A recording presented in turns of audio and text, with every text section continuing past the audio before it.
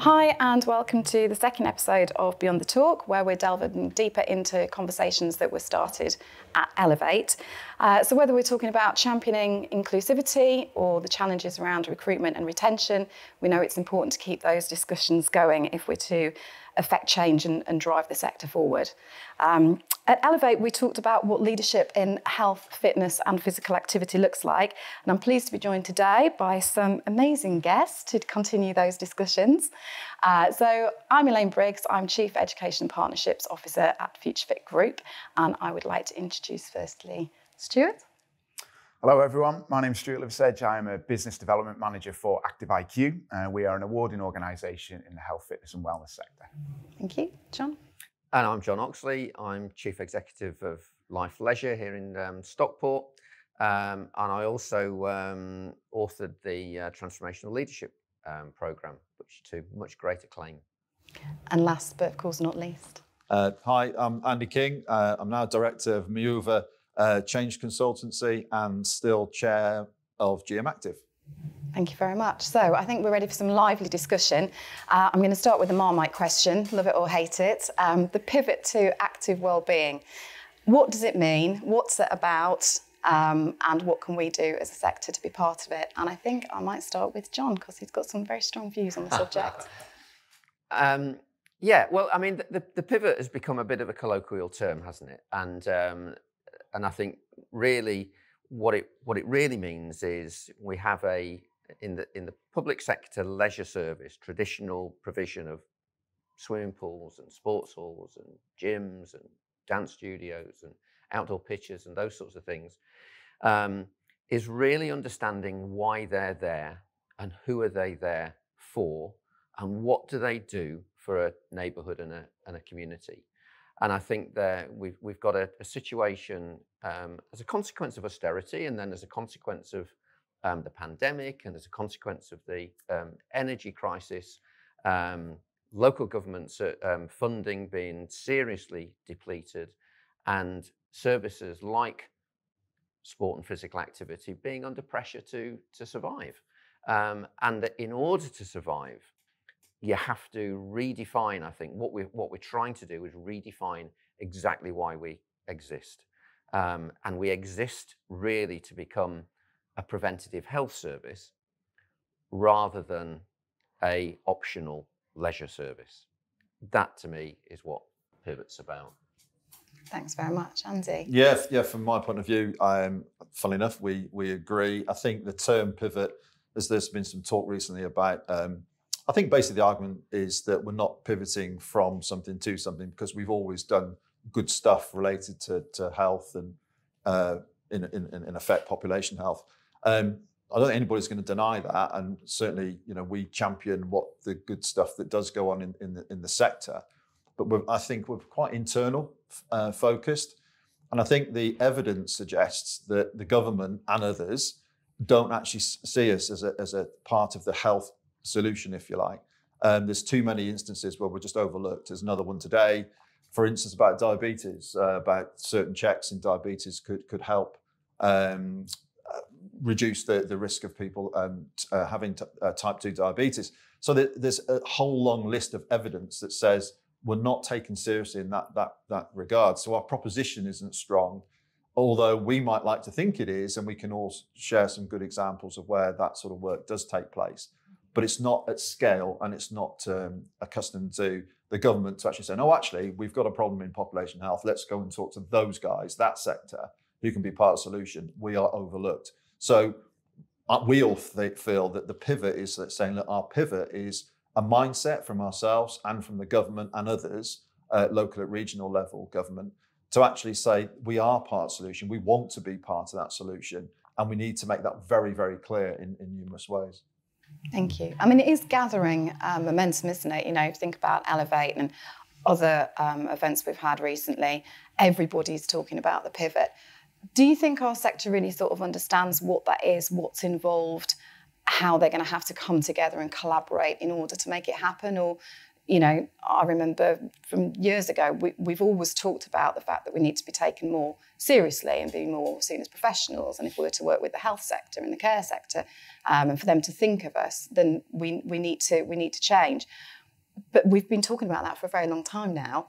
And I just wonder, what's different now? Do you feel there is something different? Do you feel that we have got this collaboration, that we are going to actually start and make a difference now? Are you seeing that in the worlds and the people that you're talking to?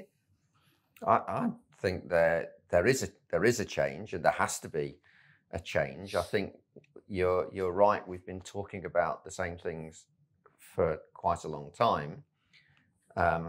I remember going to a summit back in 2017. Simon Stevens, Chief Executive of the Health Service, presented to the physical activity sector and what have you, and thought, oh, wow, this is change.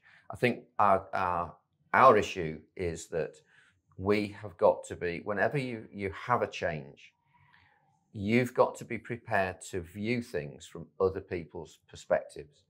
If we're going to have a contributory role to play as part of a system approach to improving population health and addressing health inequality, then we have to be prepared to understand those terms and what they really, really mean. We have to be able to understand the language that others are speaking, and we have to show some humility in moving away from our own entrenched and perhaps isolated position and going to meet others and being prepared to say, we'd like to know more, we'd like to understand more, we'd like to understand how we might play a role that might support you. And I think we've not had that. That's when Andy talks about this sort of pivot in mindset.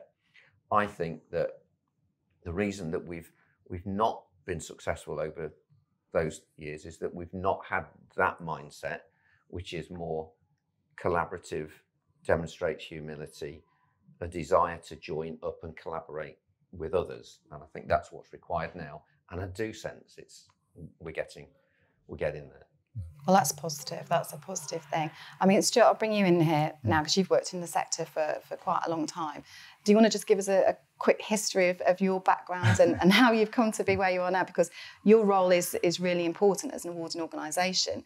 We'll come on in a minute to talk about workforce and skills. And, my belief is always that, we can't expect to honour whether, it's health inequalities that we're trying to tackle or whether we're trying to work towards the Unite the Movement strategy of Sport England, unless we have a highly skilled, professional, well-trained workforce. And the awarding organisations and the qualification makers are very important in that. But if you could just give us a bit of a background of you and your thoughts on where we're at now, because you've been in the sector a little while, I won't say. So you've also sort of seen this kind of history of us talking about this, but now we do, as John sort of says, we do appear to be at the point where something's going to happen. So yeah, absolutely. I mean, I started back as a lifeguard in 1997, so 26 years I've been in fitness operations.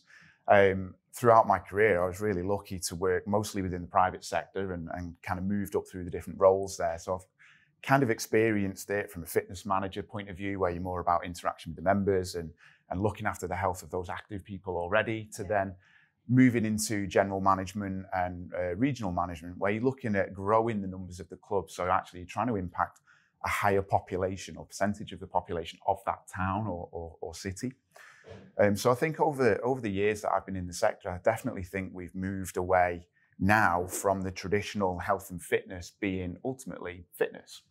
All of our qualifications, all of my vocational qualifications that I had, all kind of centered around fitness operations, personal training, gym, spinning, etc., etc. And I think now where maybe pivot is a term that could be used is that we, as an education, we're pivoting from fitness into wellness. So it is moving from one to the other, where we're now starting to say, well, actually, fitness is one area, and wellness suddenly becomes a lot more broader. So we certainly, as an awarding organisation, we want to be tapping into the input that these organisations are having, so we can look to design new qualifications. We can look to broaden the scope of the existing qualifications as well, so that we're not just pigeonholed by other areas within the UK. We're not just gym instructors or personal trainers. We're actually more than, to coin your phrase from the other day, we're more than a personal trainer, because with the right education and the right support from the bodies that be, we can design sleep awareness, we can design signposting courses so that fitness professionals, which I'm proud to say I'm after my time, hopefully, is somebody that is aware of their swim lane, and they can signpost onwards to then go out. Once we kind of tackle these educational areas and we give ourselves a better standing point to argue at, we can then build these relationships with the other departments and say, well, actually, we have got that skill set. And did you know we can do this? Did you know that we can refer off here? And there's different organisations that will work with leisure centres, local gyms as a community hub, so that we can then direct people to the relevant services. And that, as always, is not just fitness, nutrition, sleep, well-being, smoking cessation, stress management, financial management. All of these areas will play a part into building somebody's perception of wellness. Thank you for that. So it's not just about the qualifications and the skills and everything else, as you sort of say, and as John sort of touched on, it's actually about knowing the system and knowing the right terminology and speaking the right language, and also, knowing the ecosystem, really. So the local GP surgery and the smoking cessation services and all that kind of thing. So I'll bring Antti back in here, because this is really what we're terming as systems leadership, isn't it? And this is where we're really sort of trying to educate our sector in what is systems leadership, which I'm hoping you can tell us, and why it's so important for our workforce. Yeah, absolutely. And I think just go back on one of the earlier points, that I think there is a lot of evidence that this is taking root really across the sector. If you look at some of the major players, their strategies recently released are very clear that they see the value in this sort of pivot to active wellbeing, working with the Sporting and Times Uniting the Movement, and all the rest of it. I think the risk on the systems leadership is that we try and do everything, that we try and train our staff to do absolutely everything that can be done. And I think John's point earlier was that we've got to understand, and with a degree of humility, what our place is or could be in the system, and then look at what the training of our staff and ourselves, actually, what we need to do across the board. So the systems leadership, if you like, is the qualities required to work in a collaboration across a system. So if you take a place, the Sport England approach and others, you take a place and you say, okay, if we're going to try and improve population health, we just simply cannot do it on our own. If you take childhood obesity, we can't go in and go, well, I'll tell you what, we'll get a load of kids on some membership or some program and we'll sort of solve. We know that doesn't happen. So why doesn't it happen? It's what they term a complex problem. There are a number of factors at play here, and we've got to take a longer term view as well. So it's understanding the complexity of the issue that we're trying to address, our part in that, and then, as we say, we've got to convene people from the system to come together and understand, again, with leaving their badges at the door and all the other sort of cliches, about what can we all do here? What can we all bring to the party to have a system approach to reducing the likelihood of childhood obesity, or if not eliminating it altogether, whatever it might be. And that's a totally different approach, which requires totally different skill sets. So you might be the best level 5, Jim Collins, good to great leader in your organization, in the sector even. But that's not going to help you much in terms of understanding how you collaborate and work across the system. It's a different skill set. And that was something we recognised a few years ago, which sure we'll touch on, where, I made the call to John and said, look, there's something in this systems leadership stuff, John, but we need to make it tangible and meaningful to our general managers and our staff in general. So, we've sort of picked that baton up a few years ago, and I'm sure we'll come on to that at some point. Yeah, no, as well, it's a good point to come on to now, actually, because we're talking about, the education of the workforce and leadership. So, yeah, if we go back a few years then, so this is, post-pandemic, and everyone talks about pivot and all that kind of thing, but there were sort of more murmurings about this movement from fitness and facilities to health and communities, and how we should be working more with communities. I guess, you know, the outside gyms were up and people were training online, and, you know, even in care homes, you know, staff were putting on online exercise sessions and walking outside with a friend, and it's hard to think of now to go back to that place. But when you were only allowed one person, you bubble and all that kind of thing. But we really did start to talk about that, and that was, I think, when, again, you made the call to John, and everyone started sort of saying, actually, this leadership thing, it's not management and line management, as you were saying. It is leadership. What is it? What does it mean? And so, John, you were sort of largely responsible really for kind of answering that question and saying, well, what do we need to train the workforce on? What do they need to know that they don't already know as general managers or as you know, leaders? What do we have to teach them? Because if the end goal is to get them to move towards a more kind of wellness, health, community-based, you know, tackling inequalities kind of arena, then what do we need? So how did you sort of start that process? Did you already have some really strong opinions, I would imagine, maybe on the subject? And this was your outlet to be able to kind of to get them out there. But you pulled together a really comprehensive leadership course that has and is still, you know, continuing to train many people, and has been very successful. So please tell us much more about it. Well, I think it's without trying to be too dismissive of it, I think this realization that leadership is different to management is crucial. And I suppose what you have to do as a leader is, whatever you're leading, whether that be a small group of people or an organisation or a borough or whatever or the government, you have to understand the context and the landscape and the environment within which you're trying to do whatever it is that you're trying to do. So all I tried to do was apply good principles of leadership to try to deal with what was a new problem, and that understanding of context and understanding of leadership, I think, is really important. So leadership is not about yourself as a leader. Leadership is about other people.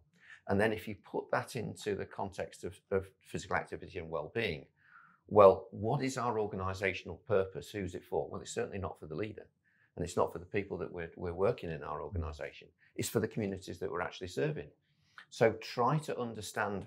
So most of what leadership is about is and it was what Andy said earlier was brilliant. Leadership is about being selfless. It's not about being selfish. And selfless means, you know, systems leadership is about being selfless. So as an example of systems leadership and understanding the context, say that at a local level, really understanding your neighbourhood, not presuming that your sports hall needs to be used for sports.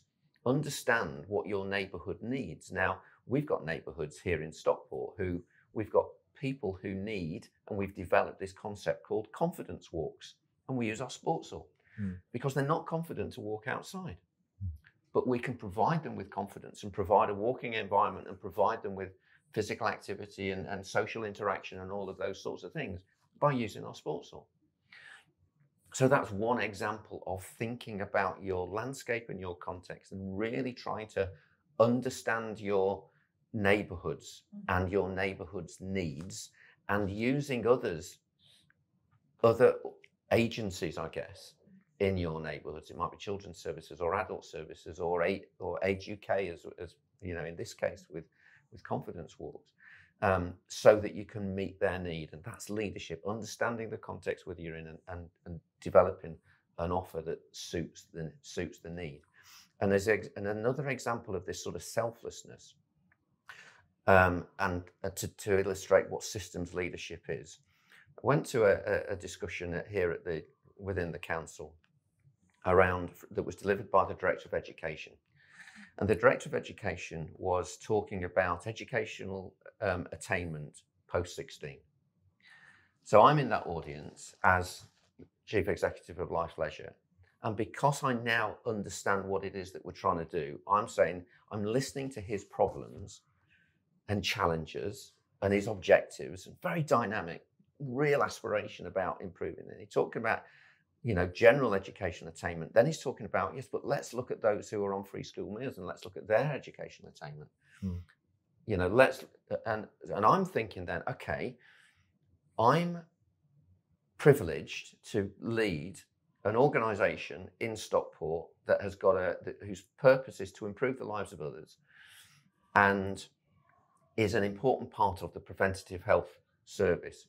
What is it that I can do? How can I have an effect on those post-16 children, young people in Stockport, in order that, not that I meet my objectives, but I can help Tim meet his objectives, and we have improved educational attainment for everybody? And how can I use physical activity to support in a systems-wide context, and then everybody wins?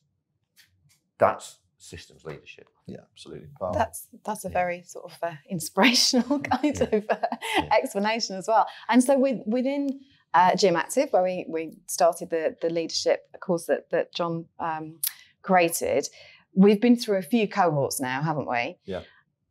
John's given some examples of systems leadership. Can you provide some examples of having done the training and having had that experience, and having had access to John as well as the people on the programme did? What kind of things have happened in GM Active since then? What's examples of good practice, but also kind of I guess what these new leaders are saying, what their experience has been, how has it, as we've sort of said, it's all about impacting the end user and improving health inequalities. Yeah. What does that look like? Yeah, I mean, there's some really good examples. I think the key change, what we're trying to achieve here, is different mindsets, different thinking, different ways of thinking leads to different behaviours. One of the unintended consequences that we've become very clear has happened is that this is general managers pretty much that we target, around that sort of level. And when they've toddled off back to their day jobs, then they've found resistance, and that's what happens in system change. It's like, all right, well, there's you've been in this course, these newfangled ideas. Exactly. Hey, boss, who was I've got it? Who was ideas. delivering it? Yeah, exactly. I'll have a word with him. Yeah. But that's good. That's the ripple effect. The ripple effect of where this is happening, which is all part of system change. And so that's good. But there's some really good examples actually where, and John will know more than I do, but some of the feedback we've been getting is some of the managers have gone back, and in the old way, it would be a case of, for example, my old trust, we are looking at converting community rooms into more gym. Gyms full up. Right, then if we know damn well if we put some more kit in there, pretty much that we'll generate some more income from that room than have the hassle of a community room that might lie empty some of the time and all the rest of it. So it's an easier fix. It's a more traditional fix. That's our mindset, and I've spent many years doing that. And you cram as much kit as you can into the centres to meet the man and all the rest of it. But actually, one of the managers in particular went through the course, and as you know, that there's a 100-day plan at the end of it. And they took one of the challenges, say, look, let's have a look at my centre and actually do things in a different way.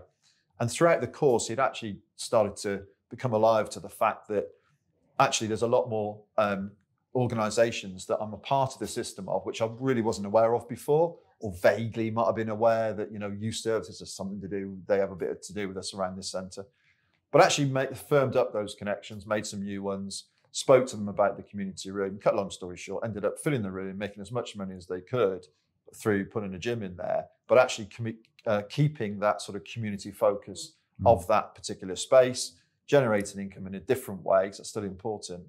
And equally, some of the knock-on effect from that was, I know that the balanced scorecard that was being used got adapted by the whole organisation. And actually, the managers were tasked with just a simple thing: count how many community groups you've got using your centre, and be tasked with more of those, please. And the correlation to the income is there as well.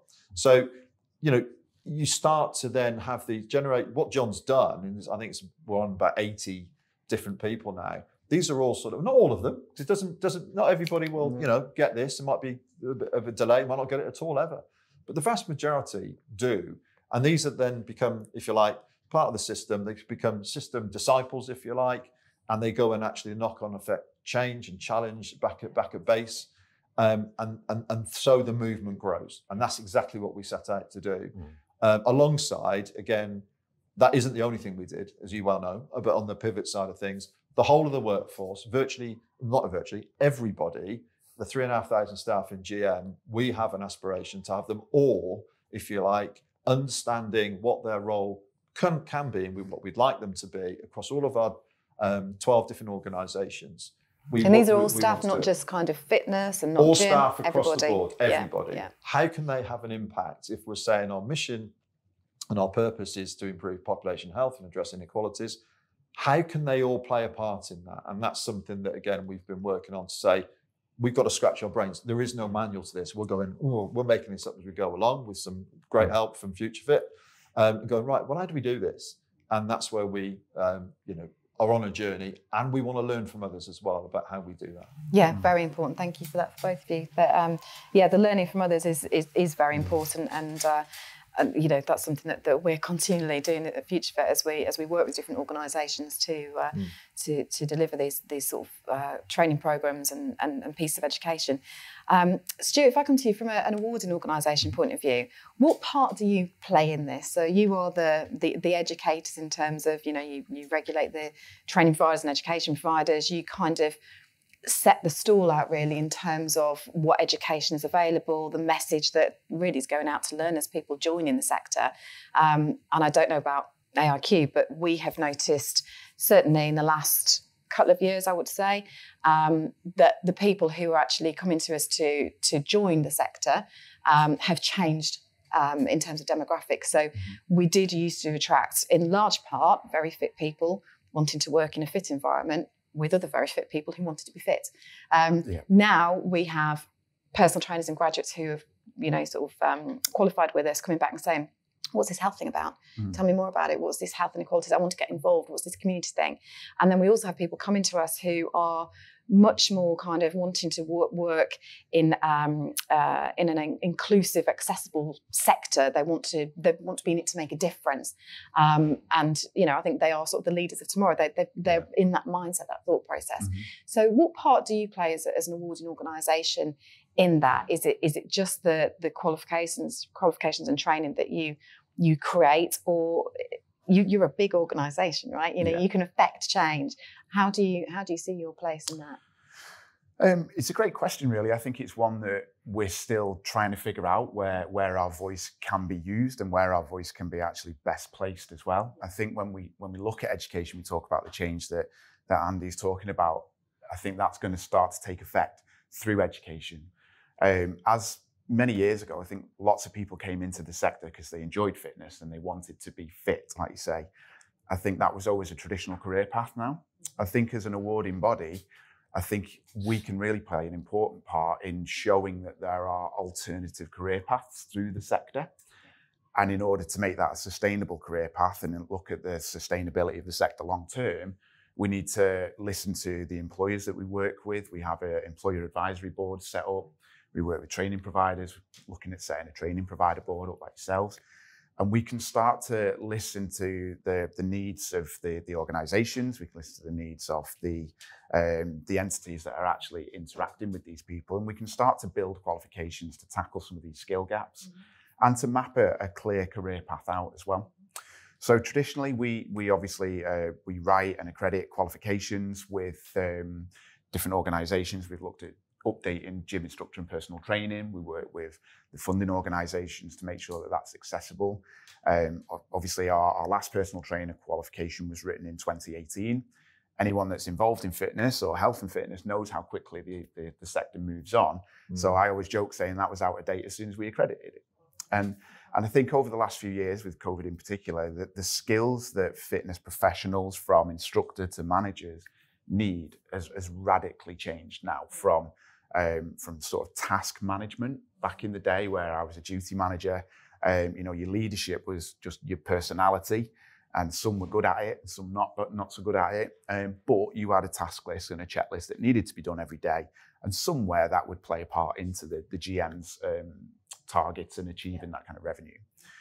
Nowadays, I think that the qualifications we need to be skilling these professionals with, and starting at the very early point where they're entering the sector, is that we can start to skill these people about where they sit in this bigger ecosystem. We can ingrain that into the qualifications, and we can start to talk about the relevant skills that are going to help them impact as much change, as John was saying, later on in their career.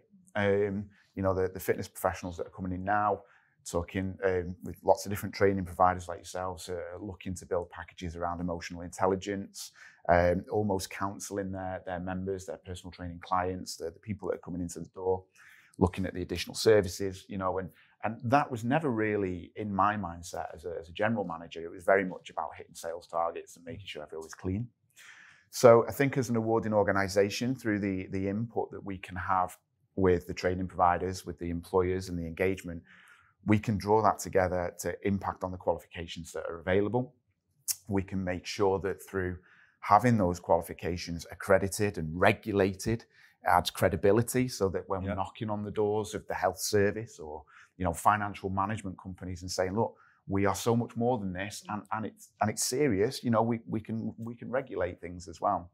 And I think that's where one of the successes that we really hope to see is through working in partnership with yourselves, development of the new management qualifications, is that we can start to impact that change as quickly as possible. And we've been able to turn that process around reasonably quickly with yourselves as well. Fantastic, thank you. So I think, you know, it's quite positive actually to hear things like, you know, you've got an employer forum and a training provider forum, and, you know, for many years people haven't been in the same room, have they? Or people have heard, you know, standards, qualifications, you know, that's not me, that's nothing to do with me.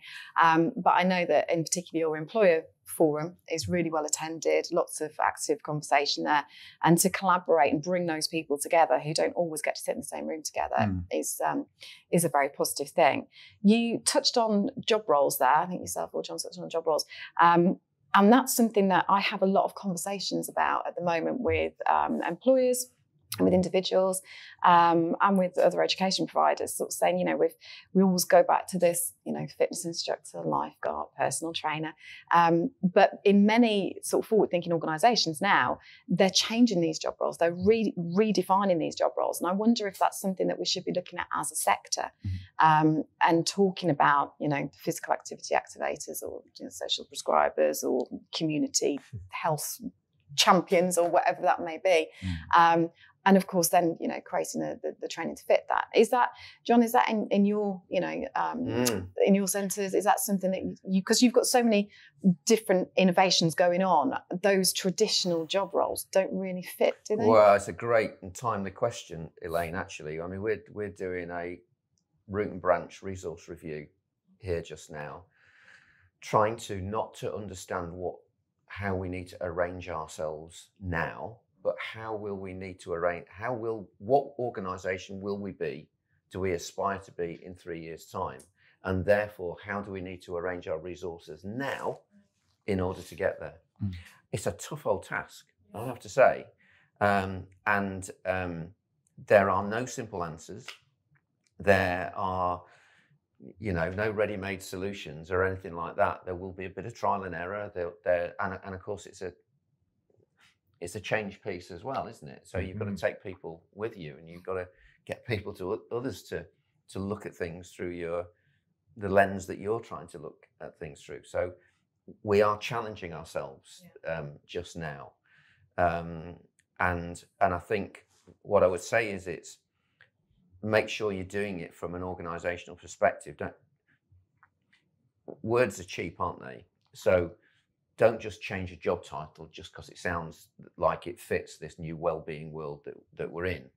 Your organisation has got to change first, and then, you know, the resourcing makes sense. But I think we do have to challenge ourselves. You know, what is it that we're trying to be? How could we best be that thing?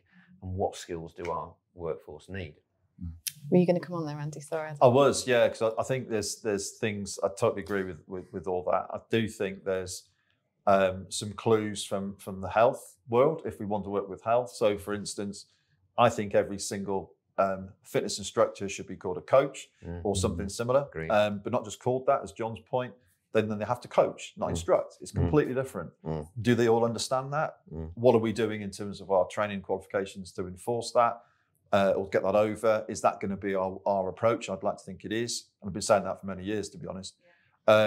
But also then alongside that, motivational interviewing. Why on earth would not every instructor stroke coach be trained in motivational interviewing? Because if we're trying to build credibility and actually be commissioned, or just if our approach to the way that we do our day-to-day business is through coaching because we believe it's the right thing to do, then we need to train them appropriately across the board. And that alone, if we did that on a national scale and shouted about it, wouldn't that tell people that we'd like to listen to us and take us a bit more seriously? It would speak volumes. Equally, I think the CIMSPA question as well, which we're probably going to come on to, but the CIMSPA work, I've got a lot of hope in what's going on in CIMSPA with the local skills improvement projects. I love their campaign, which I saw at their AGM recently, about the more than, which I think really does sort of capture the fact that a position or a job role is more than it says on the tin. And I think that we've got to do a lot more of that. I really enjoyed that campaign. I think we should all get behind that in terms of our recruitment side of things, but probably come on to that. Yeah, well, we're moving on time-wise, so maybe we come on to that now. Maybe that's how we summarise this discussion. So you mentioned CIMSPA there. Is it CIMSPA's role to really kind of take this forwards now to be the leaders? Because we've been to lots of different talks and discussions and talking about the pivot, or not talking about the pivot, if you're John. And I think we're looking, aren't we, for somebody to grab hold of this and take it forwards. We need the input from the awarding organisations, the people who make the qualifications and the training. We need the input from us as education providers. Vital to us is what employers are doing, especially employers like John, who are going, right, we are reimagining our job roles. We are going to live these different titles. We're doing that as a reflection of what's going on in our community and what the needs are and what health inequalities are there and what the local government strategy is. But we also need, we've got the systems leadership side of things. We've got, pockets of really, really good practice. But don't we need something now to pull all this together and drive it forwards? Let's summarise by what is the answer? Who's going to take this forwards? I think from it's a bit of a systems leadership type response, actually, because I think everybody's got a part to play. So everybody needs to, and I think those constituent parts are becoming quite obvious, actually. So for me, Mike Farrar, UK Active, got a massive influence and role at a national level. And Mike's saying the right things. And he actually put a challenge out at the White Sports Conference recently about is the sector ready, and particularly in workforce. And I think the resounding answer is no. So great that we're having this discussion. So I think there's an action that leads me on to CIMSPA. Tara's a massive believer in this and has done some great work. So I said the LSIP stuff, the local skills improvement projects, which is backed up by investment from Sport England, is great. Sport England, another factor, they're investing heavily soon in various types of leadership on the back of the local delivery pilots to roll out the lessons learned from there, very much community engagement-led type actions. So I think there's and there's others, but that's a collaborative for me, the key areas. And I think the sector just needs to embrace it in fully and not be inward looking. We need to go, right, okay, this is what we're about. If we're all up for this, then we need to move on it and maybe sign something. I've put something on LinkedIn in the past about saying, make a commitment as a sector that we can probably UK Active and say, right, here you go. The commitment is there from the sector. Now go off and actually convince people, please turn to us for, one national commission about something like diabetes or weight management or whatever it might be. Would actually then we'd have to deliver on it, and then we could be really taken seriously as part of the solution on a national scale. Yeah, absolutely. Collaboration, isn't it, all the way? Fantastic. Yeah. Thank you. John, your final thoughts on that? Well, I mean, that's really interesting thing. I think I agree with Andy. I mean, I think it's no one single person or one single entity that needs to grab hold of this. It will be a collaborative thing, and I think we have to also accept that the pace of things in different organisations will be different. And let's not try and fight that. Let's just accept that that's normal, because it is. So I think right the way across, whether we're talking nationally, regionally, locally, in a neighbourhood, do something. Do something for the right reasons that has an effect in that context, and the notion of population health is affected by lots and lots of things, and have that understanding and try to decide the role in which we can play with others to lift everybody. But I think that there are, as Andy said, and I think we have to be prepared to do things differently in the way that we've done before. We've got to be prepared to be uncomfortable. We've got to be prepared to leave egos at the door. We've got to be prepared to have some humility, and we've got to be prepared to do things that we don't like doing. You know, we've traditionally not liked evidence in the things that are really important. Well, you know, health lives on evidence, I'm afraid. You know, you've got to prove that this drug does something, otherwise it doesn't get sold. Well, you know, why should we be any different, frankly? We have to be prepared. And I think if we can be prepared to evidence things and be able to measure through lots of different ways and provide raw data and qualitative insight and what have you, then we're much more likely to be believed, and we're much more likely to occupy a credible space than we've done before. Yeah, thank you. No, absolutely fantastic point. And you know, we may well have another podcast purely on that, purely on the data. You know, how the lack of data resulted in how we were treated through the pandemic, how poor we are at gathering insight. But if we did gather that insight and we could find a way, and we, you know, whether that's through, you know, moving communities, or that's through, you know, the models that already exist within the NHS, you know, social values and all that kind of stuff. If we need to be able to capture that, you're right, to be able to be taken seriously incredibly. Stuart, any final thoughts on everything you've heard? I think it's been a really good discussion. Lots of topics. I've made lots and lots of notes to take forward, and so I'll give you the job of the final thought. Don't disappoint. Well, I think I'm going to take a slightly opposite view. I'm going to go down into more of a granular level. I think that whilst all this important work is happening at the high up, I think we are starting to see that paradigm shift. And I think from a more granular level, the part that we can play as training providers, professionals, awarding bodies is using our voice to unite the masses. Because when the senior leaders come together as a sector, they need an army of professionals behind them who are going to fully embrace that change.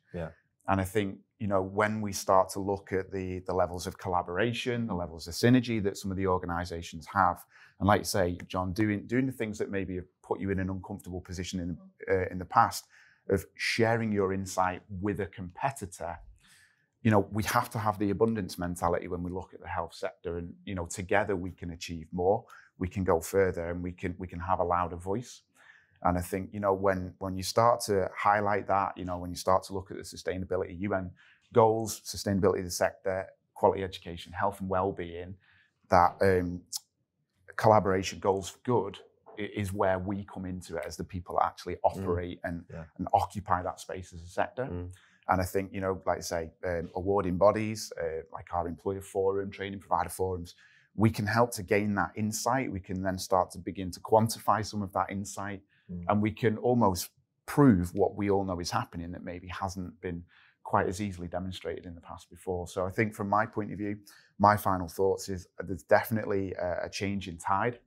And I really do hope that rising tide lifts all boats, that as a fitness sector, we start to impact a higher percentage of the population, and not just in fitness, as you were saying, John, about in the additional services and additional skill sets that we can put out into communities, and regulate some of those qualifications to add viability and so on to it. So thank you very much. Fantastic. That's a great final thought. And I love the rising tide lifting all boats. I think that's great. And I hope that's where we've sort of left it today, is that people watching this have taken some kind of inspiration, or you know, from the great work that, you know, Andy and John have done across their organisations, to sort of think, actually, yeah, if we were to start and think differently, if we were to start and reimagine the way that we do things, if we had a blank piece of paper and we could start with new job roles, what might that look like in my facility or in my community? And maybe I will spend some time just getting a little bit more involved and thinking about what else is there outside the door of my facilities. And as you know, professionals, CPD training, keeping yourselves informed, and being part of the conversation, as you say, and part of those boats that have been lifted by the rising tide, which is a lovely way to end on. So thank you very much to the panel. Thank you. Well, Thank you very much. and I hope you've enjoyed our discussion. Please join in the conversation with us. Feedback on our social channels, share the YouTube video, and we hope to see you again soon for some more Beyond the Talk.